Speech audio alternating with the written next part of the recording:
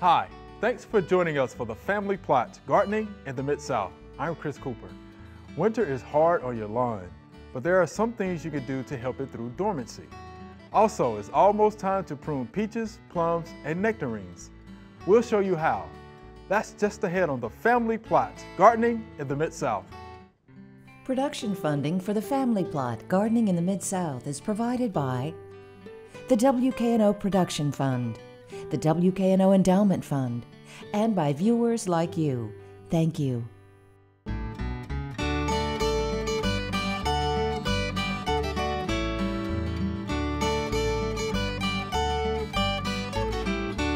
Welcome to the Family Plot. I'm Chris Cooper. Joining me today is Mr. Booker T. Leigh, who is a retired UT Extension agent, and Mr. D will be joining me later. All right, Booker. So we're in winter now, right? Right. How do we need to take care of our lawn? One of the things that we in the winter months now, one thing we probably start doing now is just walk around our landscape and see do we have any standing water in our lawn. Cause we got standing water in our lawn now. You might not see the effect of it right now, but think in the springtime when they begin to come out of dormancy again, you might wonder why it's not coming out so good. Right. A lot of times those roots are very still active during the winter months, but they might be getting root rot. And because there was standing water there, you need to walk around your landscape and just look and see where water kind of standing. If you have standing water, try to get it out of there. Some kind of way, try to improve that area where the water's standing. You might need to add some sand to it or some kind of thing to build it up some for water won't stand there. And this is a good time, we always tell in the winter time is always a good time to do a soil test. I knew you were going to say it. Because you never know. We just can't guess at our soil and look at it and say, well, it looked good, but the pH could be off in there. So you might want to do that too. Now this is a good time to do that. And your local extension office has soil box. Oh, and we also, have plenty. and they have a information sheet to tell you how to do that soil test. And during the winter months, it might not take as long to get it back. That's right. You know, if you need to add lime or whatever you need to add to it. A lot of times people don't think about it. You don't need no nitrogen fertilizer in your lawn this time of the year, but you still might need some phosphorus and potassium because in there. And this would be a good time to put that in there into your soil now. You know, people might not want to think about that. And another thing about the winter months, we talk about standing water in your lawn. All right. If we go through a real dry winter, it don't happen too often now. It might happen every now and then. Every day might have it might look kind of fun out there, but that grass needs some water. Those roots are very still active in the soil. You know, the top part just dormant because of the weather, but the roots are still active. So do we have to water in the winter? Is what you're saying? It ain't like you water. You might get like doing it in the summertime, but you might need to have it. That's a real dry. That's hard to have though, but it could happen. I'm saying you probably need to add a little water to it. Need some water to it just to keep that grass active in doing that. And so yeah, don't be ashamed to get out there with your water hose in one time. Your neighbor looking at you and saying, what they doing? Just got to add a little water. You got to add a little water in there. So that'd be a good thing. So let's talk about the difference between the warm season grasses, which are dormant now, and then our cool season grasses. So we're going to take care of those differently, right? Yeah, you have to. The cool season grass now, they begin to grow now. Right. And let's give an example of cool season grass. Something like fescue grass like that in the beginning to grow. Kentucky bluegrass begin to grow now. That's some of the grass you might see now, real pretty and green. And normally you will see that somewhere up under, especially with fescue grass, under a shade tree, somewhere to begin to grow in there. And then you might get the lawnmower. If you get real thing of, you got the Bermuda grass dormant, and you've got two different types of grass in your lawn. You might want to cut it down a little bit in there and stuff in there. Now, will those cool season grasses need to be fertilized? It need to be fertilized. They need to be fertilized in there. They might need a little nitrogen fertilizer in there to get those to grow real good and do that. So, the only thing about the cool season grass, sometimes it's really good. And you might see it might do a little color change sometimes. Especially we have a hard freeze or something, but it'll come back and everything in there. So, but your cool season grass, it's been getting to grow now. And we do have a lot of fescue lawns. People have a lot of fescue grass because people like their shade tree. And your Bermuda grass or Zoysia grass, your warm season grass not going to grow under those shade trees. So you need to make sure that you have that in there. And cutting your fescue lawn too, you need to cut it in there, cut it the right height, don't just cut it too low and everything in there. How about that? Yeah. Yeah. See, I love my warm season grass because I want to go dormant. Man, I want to go dormant. Yeah. I like cutting my grass in there, but I like to get that rest too. I like to kind of ease back off of something and don't cut it all the time. I'm with but I do walk around my lawn now just to make sure there's no standing water and anything going on with my grass that I know is going to cause a problem in the springtime. No, that's good. So what about controlling those winter weeds? Well, the winter weeds, now a lot of times you should already have it and put some of your pre-emerge down in there. But you can't go out there in spots. You see some weeds out in your lawn begin to grow. You probably got to have that many in there, that many weeds out there. You got to then pull those up. Okay. Yeah, a spot spraying with some kind of herbicide or something to kill those weeds out of there. Okay. You don't need to spray your whole lawn, but in there. So just spot spray and pull those weeds out of there in there, because you don't want those weeds to take over in there. But you should be able to put your pre-emerge down already. Okay. And now you might come back in the springtime and add you a pre-emerge to give some of those winter weeds, some weeds from germinating. Okay. And always read and follow the label. Always read and follow the label. I really know that's the law. You always tell that law. So you work that's the law. Make sure that you do that in there, because you don't want it to go add too much in there. So don't read it. And a lot of times, some of what you put down, something you might just need to read the label. You might need to water it in, not water it in there. So because it might be a granular or it might be a liquid. Liquid, in doing that. Check those grasses out in there, everything in there. Okay. So what else do we need to do in the wintertime to make sure that grass comes out in the spring? Then make sure that you, like I said, do that soil test in there and everything there. Make sure that there's no standing water in there. And there's not a good time now, maybe on your fescue lawn. If you're growing real good and growing real, there's no hard freeze expected coming in. You know, you might want to do kind of aerate if you've been native in a long time now, but don't do that early in the year. But you might want to look and see how to compact your grass in there. But your warm season grass there, just make sure you're watching it and watch for weeds and everything in there. So it should be ready to come out in the springtime. In there, but you got that standing water, and don't come out late. And a lot of times, some of your zoya grass might come out a little late. Okay. And all Bermuda grass don't come out of dorm at the same time either, though. So some of them might come a little later and everything in there. So you might see your neighbor grass beginning to grow a little, turning green, and yours might be still in the dormant stage. So don't get afraid about that. And don't get scared and say, "Wonder why my grass." Just know it's gonna be all right. You know it'll be all right. You know, in there. So when should we fertilize the grasses once they come out of winter? Should we wait sometime in the spring? Yeah, you want to wait till they start seeing that new growth in there. When you start seeing some new growth come in there, and then you soil your grass, you don't want to fertilize it till at least the 1st of June, sometime in that area. That's a good little while. Yeah, you don't want to do that, especially with nitrogen fertilizer. Right. Like I said, your phosphometasm grass in there, you need to fertilize that. You need that in like most of the winter time, but phosphometasm can build up in the soil faster. Sure. Your nitrogen grass, your nitrogen fertilizer normally leach itself out. Okay. Because plants use a lot of that nitrogen fertilizer in there. Cause it only do two things: make it grow and turn it green. So you don't use that lots in there. Okay. So a lot of times on your soil test, they don't give you a recommendation for nitrogen fertilizer. They give you for phosphometasm, and also your soil pH. And your pH, the pH is so important to your lawn grasses, because it makes sure that it use the other nutrient in the soil. Right. And you get if your pH is off, and you start adding a lot of nitrogen down there, phosphometasm down, and your pH is off, a lot of times they get tied up in the soil and don't be used by the plant. That's right. And that's why they always tell you do a soil test, because you don't want to add all that fertilizer to your lawn, putting fertilizer down here and putting it right there, and just sitting there, just stand in the soil. You want it for the plant can use that up. And that's why for most lawn grass, when you do your soil test, for most lawn grass, between 6.0 and 6.5 would be a good soil pH. Right. But that's for your warm season grasses and also your cool season grass. Oh, so it works for both. Yeah, it works for both. That's soil pH. Okay. And that's why. And Chris, you know, $15 not bad. No, it's definitely worth it. It was the $15 for the soil test. It's definitely worth it. Because you can go out and buy a bag of fertilizer, it'll cost you a lot more than $15, and you might not need it. That's right. You might need to keep putting it down, and you might not need it. It might not need that lime either. It might not need the lime either. Right, soil test results. Normally, your pH will stay there for at least 3 years. Once you get it where you want it, it'll stay there for 3 years. So when you get it to 6.5, when you're in that area, in that range, it'll stay there for 3 years. So it'll be good. Be good. Be good then. So you all right then. $15. They might call it, you can take it to the shipping boxes all, but the test is $15 per box. And that's not bad. It is definitely worth it. Mr. Booker, we appreciate that good information. Thanks for having me. Taking care of the grasses in the wintertime. In the wintertime, so it can transition over into the spring. So we definitely appreciate the information. Again, if you need any soil test kits, you can stop by your local extension office. We have plenty in our office here in Shelby County. Thank you much. Enjoy it. All right. Thank you.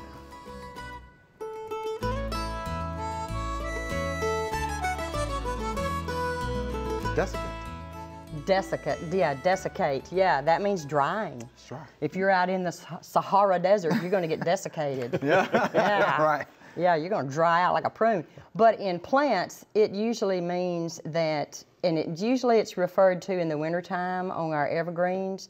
If, for example, the soil is real cold or frozen a little bit, the roots cannot take up water because of the frozen soil. And then if we get a really drying northwesterly wind that we get in the winter, it desiccates that foliage. In other words, it's sapping the moisture. Transpiration rates go up, and that's the loss of moisture from the leaves, and that is a drying of the leaves for lack of moisture. That's desiccation, and it can be caused by a lot of different things. It happen in the summertime with a dry wind blowing, and it just dries out the leaves, and it's lack of water in the soil. You know, so in other words, you need to stay on top of the watering. Yeah, good examples. Yeah, Desiccate. yeah. Good. And once it happens, there's nothing you can do about it. Okay. And it'll be on the north side of evergreens in the winter. You know, you'll see that people say, what happened? You know, but it's those drying winter winds when the soil is cold. And a lot of people don't think about watering their plants in the winter. Not in the winter. You don't. You really don't think about it. And your evergreens definitely, we have dry spells in the winter. Sure. And then if we get a really, really cold snap and the dry soil freezes, that's even worse and the cold wind blows. You're going to get damage. Hollies, you know, things like that. All right, Mr. D. We definitely thank Mr. Henry Jones for allowing us to be out here today. Super nice guy, and they do a great job with peaches and nectarines and apples and strawberries. All right, so what are we going to do here? This is a nectarine tree. We treat nectarines, peaches, and plums the same way. We prune them to an open-centered system, and this is the way we open up the center. Oh, boy. You see, this is trying to be a pear or an apple tree. It has a strong central leader here. This is what we do with that. Oh man, we're just gonna take it out like that? Kind of like that. I'm gonna be gentle. Okay. Because I don't want to injure any of these other scaffold limbs. We used to say these trees back in the old days cost about $2. And they say you take out about $1.80 and leave about a dime's worth, and you're kind of going in the right direction. And so that's what we're doing. Is it looking a little more open? Oh yeah, there's your dime's worth. It's a little low here, and we've got 3 scaffold limbs, which is really fine. Really all you need. And you know, I took off a lot of fruit. On a young tree like this, it's much more important to develop the tree, the shape of the tree, than it is to get fruit off of it. You'll have plenty of time to get fruit later on if you take care of it. There we are. How about that? All right. All right, Mr. D, off to the next tree. Off to the next tree. Let's do it. Okay. All right, Mr. D, we have here about a 10-year-old nectarine tree. And when I walk up to a tree that's got this much age on it, the first thing I look at is it got any broken limbs? And I see this limb right here has got some damage. And so I'm going to take care of that. That's in my mind. I also want to take off everything that's, you know, from my waist down. We call them hanger downers. I want to take all the hanger downers off. And then I'm going to take off everything growing back toward the center. Ideally, I want every limb to have its shot at the sun. And so ideally, I won't have another limb shading another one. I want to take out limbs that are crossing over. And with that being said, I'm going to get in here and go to work. Ah, he's pulling out the big gun. Yeah. Okay, this limb has both of the broken limbs on it, I think. Yeah, it does. That I saw. It so does. I'm going to take that off. And I really think I can get to it from here. Actually,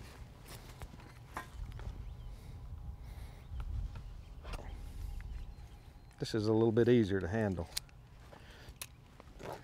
Yeah, I'm going to make a little cut on the bottom because I don't want to strip out this tree. And then I'm going to go up again about a half inch. This is about a ½ inch from the trunk. Oh, yeah. Okay. This right here, I want to open up the center a little bit. I'm going to take it off.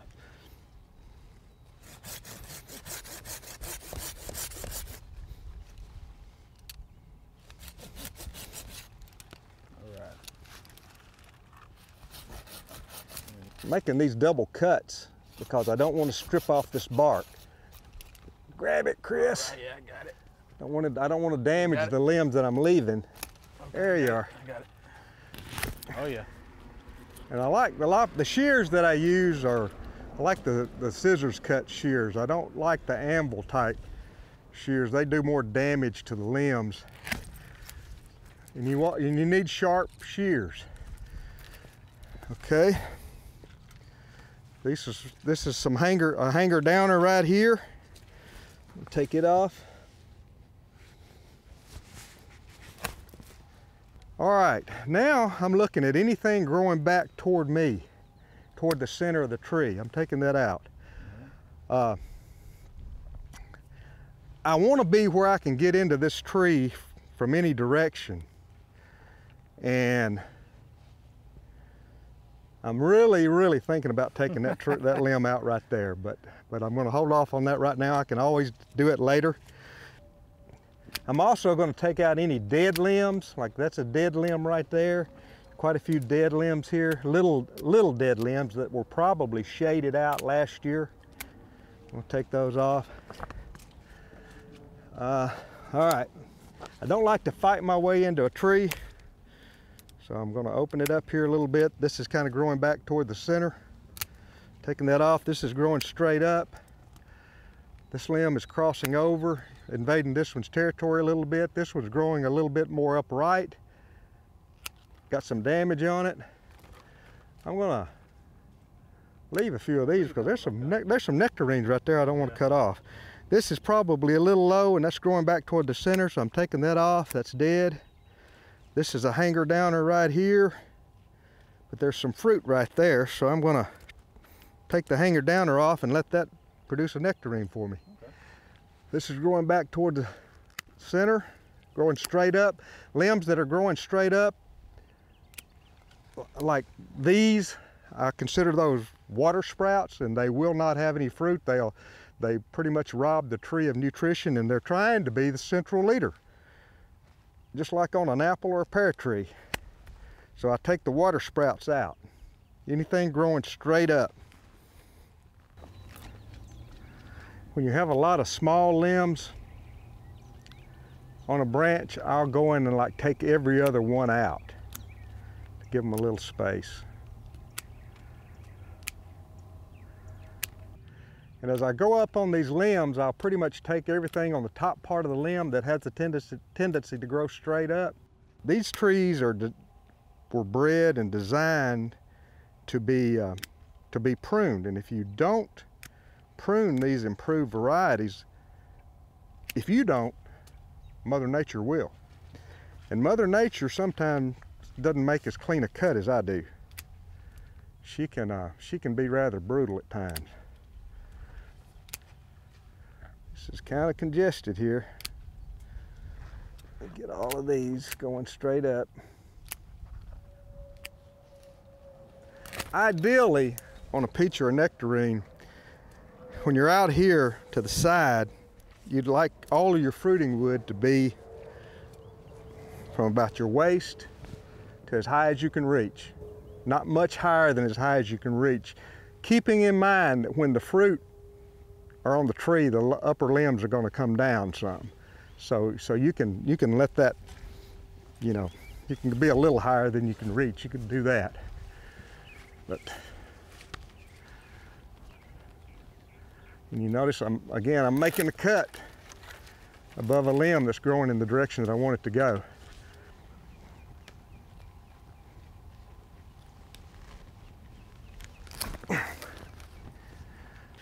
Okay, Chris, I could work on this all day. You know, it's like a haircut or clipping a show steer, and you always see another limb you could take off, but got it opened up. This tree is really, it started out, you can see all these trees are like peas in a pod. When they started, they cut them off at 18 to 20 inches, and that's how the scaffold limbs came out at the right height. So they've really done a good job with these fruit trees. All right, well, we definitely appreciate that pruning demonstration. All right, and again, you put in some work on that one. Yeah, I broke a sweat.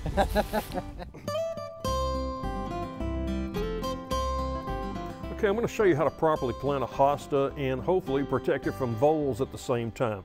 The first thing when you get a hosta, you want to dig your hole about twice as wide as the container. Then loosen this.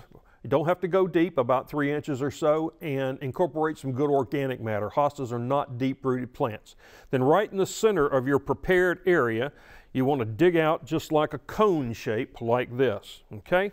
Then we're going to take a product. This one, there's Soil Perfector, there's Mold Go, there's a whole bunch of products out there, and just dump it right in the hole like that and pack it up against the sides like this. We're going to get a little bit more there, get in there.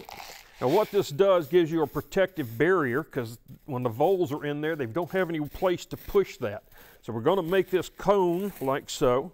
Then we'll remove this hosta from the pot just like this, spread the roots out a little bit, force it down in the center, and then we're going to come back again with a little more on the top of it like so to protect the pip. Okay, then bring you a little light mulch on top of it, the hosta's done, and you got pretty good protection against voles.